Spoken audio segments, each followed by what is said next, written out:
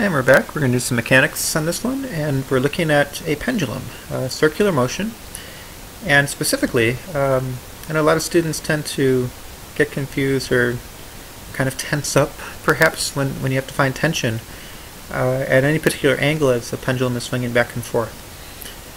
So the trick is, as always, is to remember that any kind of circular motion, whether it's orbits or swing rides at a place like Great America or a pendulum, stunt planes that dive down and go into circles, roller coasters with loop-the-loops, all these things require a net centrifugal force, mv squared over r. And we're going to approach this as we do any kind of Newton's law problem, where the picture is a big part of it. The picture is going to set up your solution.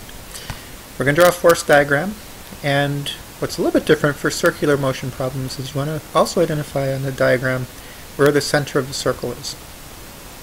So for a pendulum that's swinging back and forth, the force diagram is easy enough. We're going to ignore air friction as usual. But the only two that you have to worry about are the gravity, the weight of the little mass, and then the tension, which is what we're basically after in this one, in the string. So the other thing that's part of this diagram is the center of the circle, which is at the top.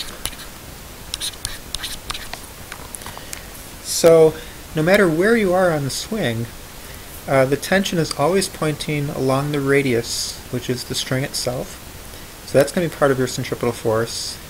But what's weird about this is a piece of gravity is also tugging away from the center. So in other words, if we break gravity into two components, gravity is doing two things at once.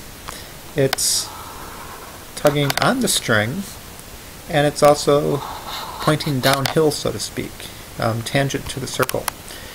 So this would be our angle that we usually talk about. So mg cosine of the angle is your centrifugal, with the f pointing away from the center, and mg sine is your tangential force, causing a tangential acceleration. That's the piece, kind of like if you're on a hill that's going downhill, it causes you to accelerate, both speeding up and slowing down as you swing back and forth. That's the piece responsible for that. Now, because everything changes with angle, as we can see with our gravity components, that means, if we want to do centripetal force, mv squared over r, we have to figure out what the v squared is, what the speed is. And energy is definitely the way to go. Non-constant forces and Newton's laws would be a calculus problem, so if you can avoid that, go for it. And energy is what we do. So this is the energy. If you happen to know what your maximum angle is, you can figure out what your total energy is at the high point of your swing. And then for any angle beyond that, while it's actually swinging, we can figure out how much potential energy you have. Keep in mind that the height we're talking about here is L minus L cosine theta.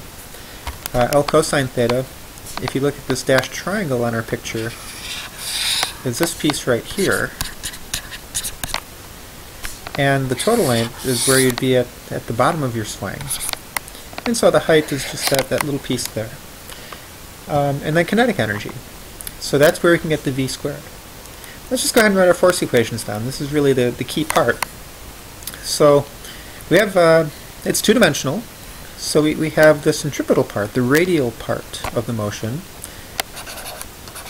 That's mv squared over radius. The radius of your circle is the length of the string. And looking at our picture, we now have it. Tension points towards the center, so that's a positive force. And mg cosine theta points away from the center, making it a negative centripetal force.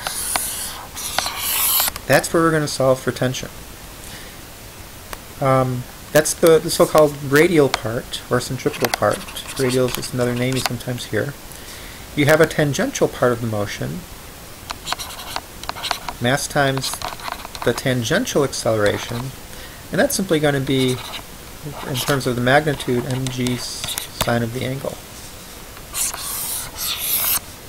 And that's it. I mean, those are the only forces that you have. And so, if you're able to find the speed from the energy, you could actually throw that into the equation down here for any given angle. We could find out what the gravity component is at that particular angle, and then you can solve for tension. So the tension is simply going to be whatever mv squared over the length is, plus that piece of gravity. Okay, so in the end, yeah, it's just a circular motion problem. It's non-constant because things change with the angle as you swing.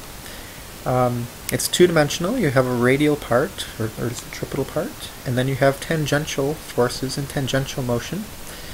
You have energy conservation working for you. And in the end, depending what you are given and what you need to find, we can relate everything through Newton's laws, the usual way. So I hope this helps a little bit, and until next time, we'll see you later.